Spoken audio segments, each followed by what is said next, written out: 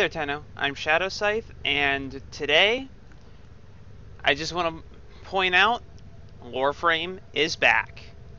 Now, before I actually jump into mission, I kind of got away from Loreframe just because of the fact that I've been getting sidetracked doing all of my other videos and playing around with some of the new mechanics and reworked weapons that I just haven't had time to look anything up. So I finally broke down and managed to look up the stuff that I wanted to talk about, and this time I actually also took the time to sort of script out what I wanted to say, just so that it's not a total train wreck of my thoughts and me just rambling on like some of my other Loreframe videos are. So now with all that out of the way, the topic that I'm going to be talking about are the Sentients and everything that we pretty much think we know about them right now, as well as a little bit of theory crafting towards the end of the video based off of the knowledge that we do have. So without further ado, I'm going to jump into a mission. Sentients. What are they exactly? From what is available to us, the Sentients are the age-old enemy of the Orcan Empire, but they didn't start out that way. Sentients were originally developed as terraforming drones that were sent to the Tau system, most likely for colonization efforts. That said, their ability to adapt to any form of damage was what made them viable for this, as they could survive the jump virtually unscathed, and in mass when coupled with their abilities to replicate themselves from any damaged parts. This also leads to the initial start of their conflict with the Orokin. However, even though the Sentients are said to be a machine race, the Void is poisonous to them, as seen here during the Octavia's Anthem quest. As you can see, these Sentients are decaying, slowly having the Void eat away at their very being. The Orokin knew this and still sent them through the Void to the Tau system, paying no attention to even the slightest possibility of repercussions. Despite the Sentients had somehow gained sentience while in the Tau system, and despite the cost, they had returned to the Origin system to wage war on their creators and former masters. This cost presumably being their ability to multiply from their damaged parts, in other words, their sterility. This is mentioned by the sentient Hunhao during the Nata questline, while the Tenno try to seal his tomb and prevent the resurrection of an enemy long forgotten.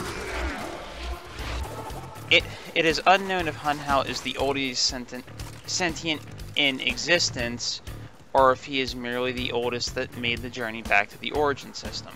However, he seems to be the epicenter of the sentient faction that the Orokin faced in the Old War. Realizing that they were fighting a losing battle, this forced the Orokin to use the only possible weapon they had that couldn't be adapted and used against them: the survivors of the Zariman 10-0, the Tenno.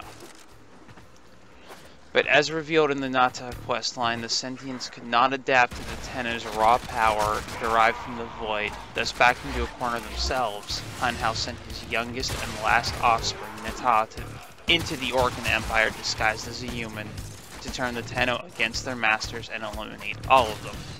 This, however, backfires as Nata instead chooses to adopt the Tenno and hides them away, casting away her old self to become the Lotus.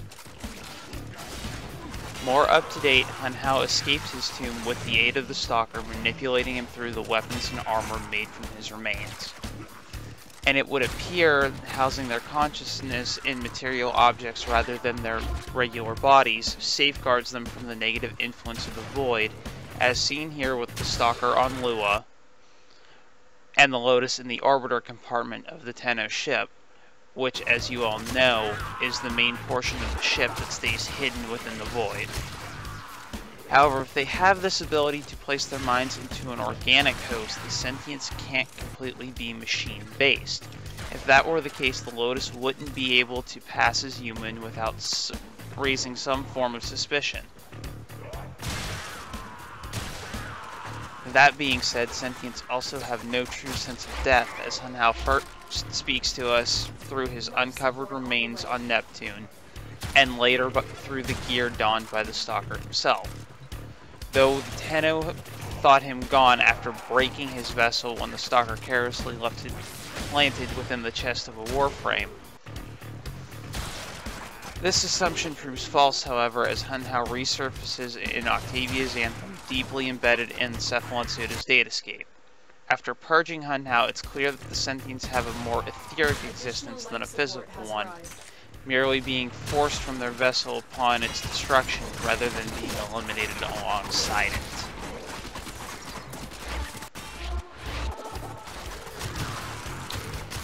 Well, that's it for this episode of Loreframe. If you guys like that video, hit that like button and subscribe. If not, there's more to come that may pique your interest.